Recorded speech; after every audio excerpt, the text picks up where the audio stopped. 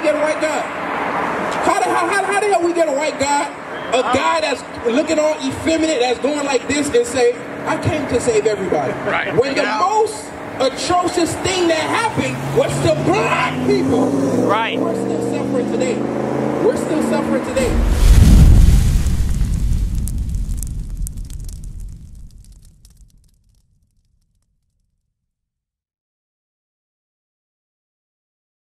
All right. So he just read to y'all what it means to kind of like, you know, an understanding of how we know that we're Israelites. Baker, I need you to pay attention, all right? Because this is very vital and important information. Because he explains something. I'm going to read this. Read Numbers 15 and 38 for me one more time. Let's go. Speak unto the children of Israel and bid them that they make them fringes in the border of their garments throughout their generations, and that they put upon the fringe of the borders a ribbon of blue. So why would God have to sit there? He says, put a fringe of a ribbon of a border of blue. Why would God have to sit there and say, think about it?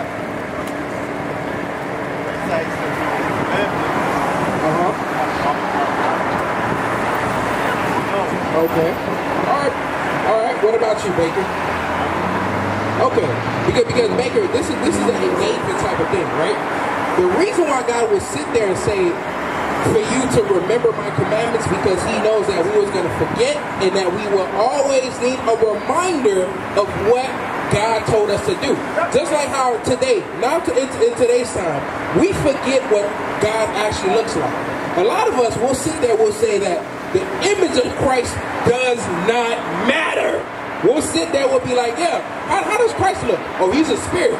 Do you believe that, Baker? Do you believe that God is a spirit? Okay, so he's a spirit. He died and he rose again. So if he was a spirit, right, that means he came in the flesh, right? So now here's the real question. What color was that flesh?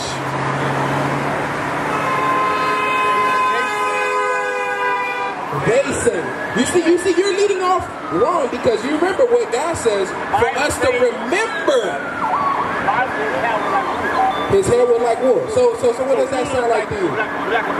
It's like a black man. Guess what the color of Christ is? In his earthly form, in his spiritual form. Black. Right. Let me prove that to you. Watch this.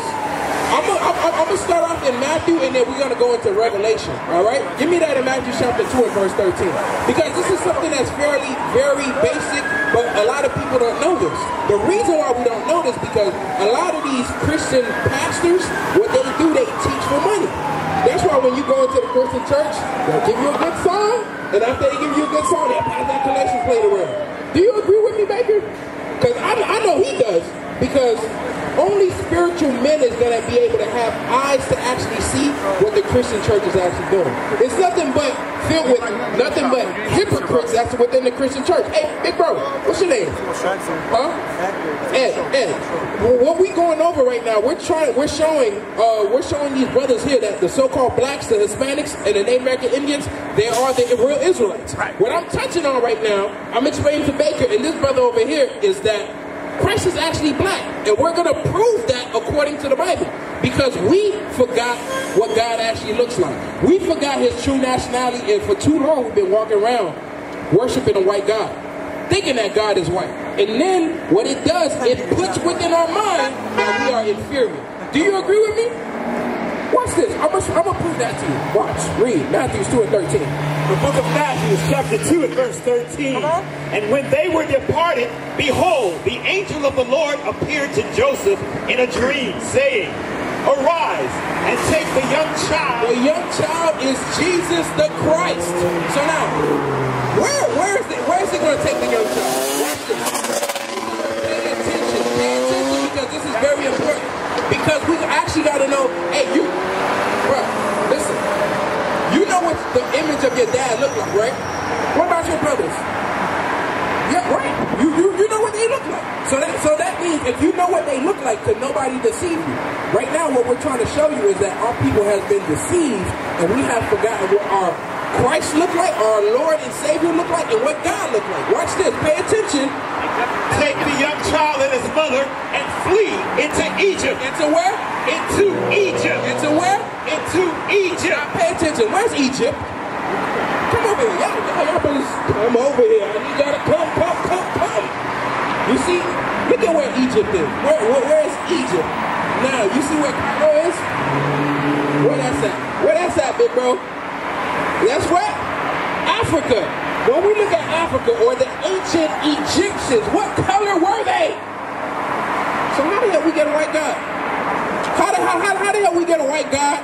A guy that's looking all effeminate, that's going like this and say, I came to save everybody. Right. When the most atrocious thing that happened was to black people. Right. We're still suffering today. We're still suffering today. We're the ones that are low-income housing. We're the ones that's on Section 8. A lot of us, we're the ones that's coming into America. We're getting deported. We're getting put into Mexico. We're going into Brazil.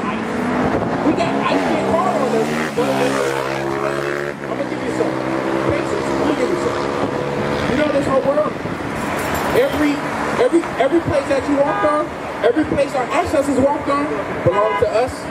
But we not getting the promise. The reason why we not getting the promise because we have been disobedient to God. Right. Stop keeping God's commandments. And because we stop keeping commandments, you know I'm gonna call you. What God says, you turn your back on me, so therefore I turn my back on you. Now you are, what's your nationality again? No, what's your nationality? Oh, I'm Dominican and Haitian. You're Dominican and Haitian. Where's that found in the Bible? That's God turning his back on us because we did that to him because we didn't want to keep his commandments. What does the word Dominican mean? What does it mean? ¿Qué pasó? Huh? What does it mean? Well, what about Haitian? What does the word Haitian mean? Because he's so-called Haitian too, but he's from the tribe of Levi. Is your dad Dominican? We are what? But a lot of people in the Dominican Republic and Haiti, we don't think that. Because remember what's going on in Haiti. They're building a what? A canal. And we're in every single time that Dominicans, they get a chance to show hatred towards their brother, they will do it. You know the reason why they celebrate Independence Day? It's not celebrating Independence Day of white people. They're celebrating Independence Day because they ended up getting it from the so-called Haitians. You gotta look up that history. Right? So now watch this. The people that are calling themselves Dominican today, right?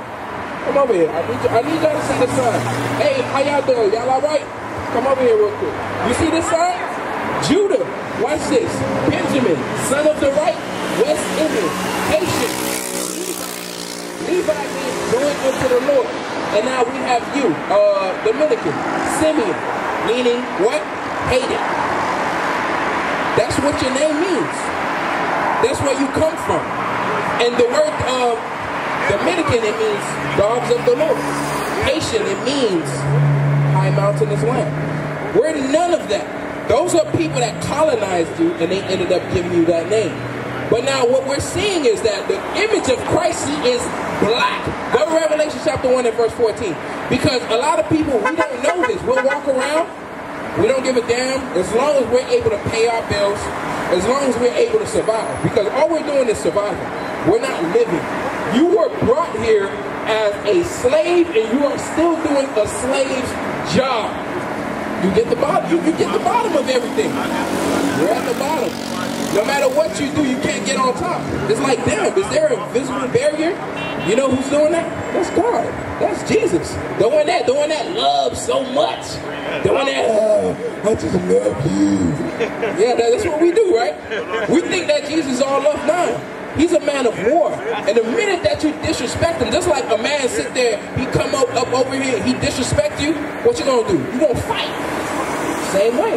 God does the same thing. The minute that we start disrespecting him and what he stands for, which is his laws, he's gonna push back against us.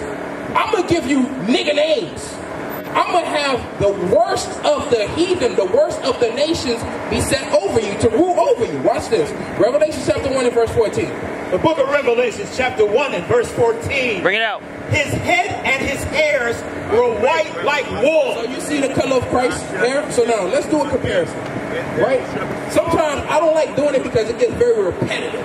The reason why it gets repetitive is like, but sometimes you gotta be able to see imagery.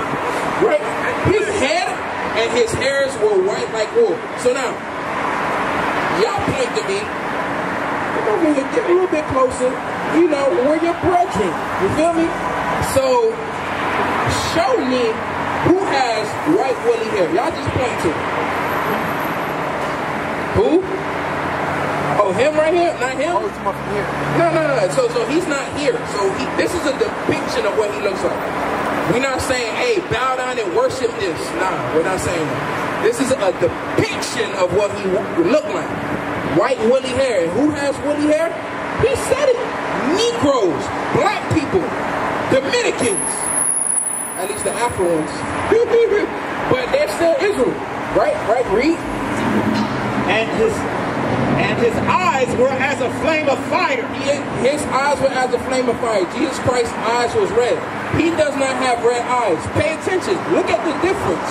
Because right now, if you guys pull up the group of God right now, Jesus right now, you guys are not going to get nobody that's black. You guys are not going to get nobody that's black. Sis, come on. I'm going to talk to you behind the camera. No worries. I know you might be shy, but I'm going to talk to you because you're my sister. All right? Read this again. And his eyes were as a flame of fire. Jesus Christ's eyes was red as a flame of fire. You know why? Hector, you know why? Because he drank wine in moderation. His first miracle was what? Turning water into what? Into wine. God created all of this for us to enjoy. But the thing about us as man, we overindulge and we start abusing the ways of God, right? Read. And his feet like unto fine brass. And his feet was like? As like unto fine brass. So now, if I look at your feet right now, or if I look at his the shin, whatever I'm looking at, right? Doesn't that match the rest of the cut of his body? Could he be orange and then be blue on the top? Things match, bro. Like you gotta, when you read the scriptures, it gotta make sense. So God is giving, somebody is giving a description of what God actually looks like. It says his feet was like unto fine brass. When you look at brass or you look at a penny, what color is it? What color is a penny? It's what? It's brown? I want you to say it because for some reason it seems like you might be a little scared. Nah. So what color is a penny? It's brown. What color is a penny? It's brown. It's copper. Copper is brown. It's brown. It's brown. And his feet was like unto what? And his feet were like unto fine brass, as if they burned in a furnace. As if they did what? Burned in a furnace. So now you take anything, any material, you start burning it or you burnt it, meaning it starts heating up and it'll start turning red. And after it dies down, it turns what? Black. It's black.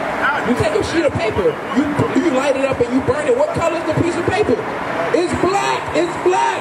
So it's showing you that Christ is what? It's black. It's very simple. So now, how come they don't teach us this in church? How come they don't teach this in church? Huh? It's generations of conditioning.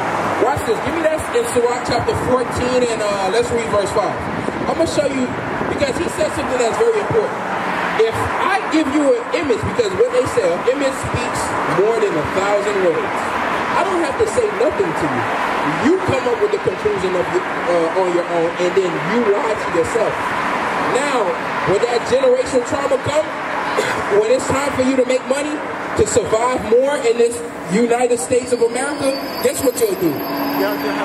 Guess what you'll do? All right, Hector. Hey, Hector, you're an Israelite from the tribe of Simeon. Remember that. And give us a call. Our number's on the thing, on the flyer. Yeah, I'm going to get a flyer. Give me that in Sirach chapter 14. Let's read verse 5 real quick. The book of Sirach chapter 14 and verse 5. He that is evil to himself, to whom will he be good? So, hey, Hector, look at that. Look at God. Won't he do it? Hey, you tried to get on the bus. God sent you right back. Bring it out. Read that again. Hey, Hector, just remember what I'm trying to show you, because I see that you're kind of like everywhere. Pay attention. God told the bus to deny you for a reason. I don't know. You're here for a reason. What we're trying to show you is that the so-called blacks, the Hispanics, and the Native American Indians are the Israelites. That's right. That's your true biblical name. You got that, Hector?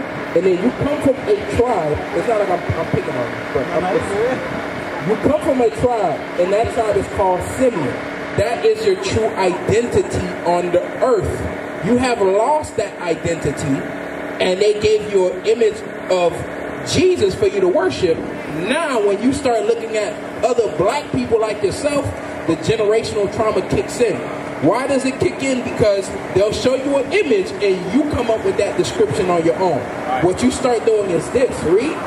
He that is evil to himself, You start hating yourself. He that is evil to himself is called self-hate. Read. to whom will he be good? So how are you going to be good to the next person? Because the foundation of the Bible, the two greatest commandments is what? Love God, neighbor as you love yourself. So now if I get an image that's in front of me right now, and it's showing me that I ain't shit, guess what I'm going to do? I'm going to start hating myself, and I'm going to hate the others that's around me. So because I hate others that's around me, I'm going to sell dope. I'm going to whore out my women. I'm going to prostitute them. I'm going to do a whole bunch of stuff. So now when it comes to me fighting, it's like I just black out. But now when I go to a white neighborhood, guess what you'll do? You have all the patience in the world. He'll come around. Yes, sir. Yes, ma'am. I'll do whatever you want me to do. I'll do everything. But when it comes to your brother, hey, nigga, hey, shut up, nigga. I run this. This me, homie. And we start talking like that. And we'll be all crazy. Now continue reading. He shall not take pleasure in his goods. There is none worse than he that envieth himself. So you see what God says? There's nothing worse than somebody that hates himself. Why? Because he'll do any and everything to kill his brother, to hate his sister. That's what God is saying.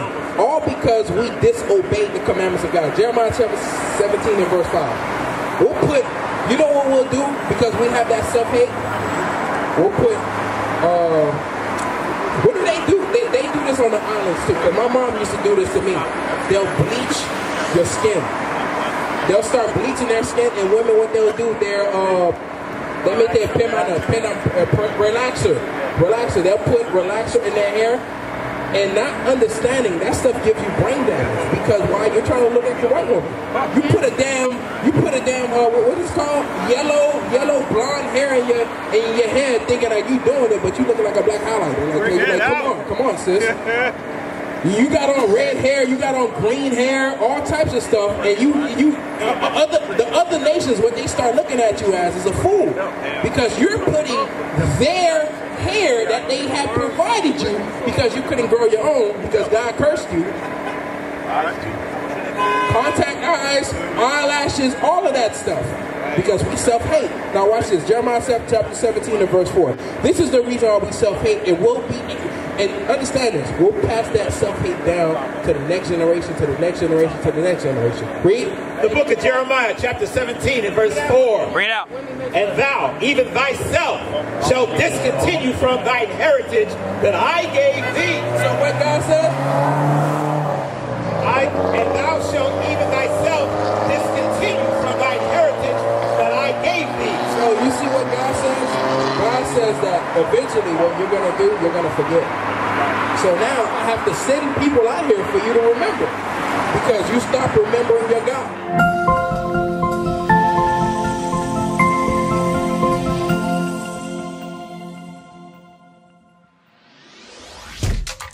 Shalom, Israel. This is Bishop Nathaniel. I want you to know that you can view all our Sabbath classes live on IUIC TV. That's right, I said on IUIC TV. Download the app today. Shalom. What is a nation?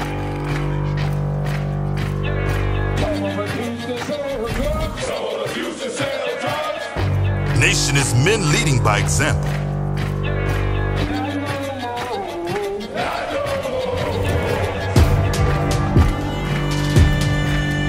Nation is family.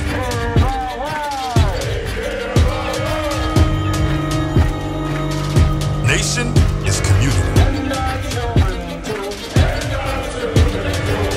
Nation is children with role models.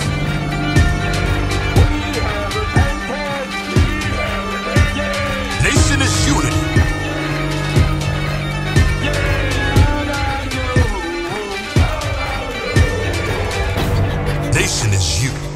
And finally, my brethren, be strong in the Lord. His word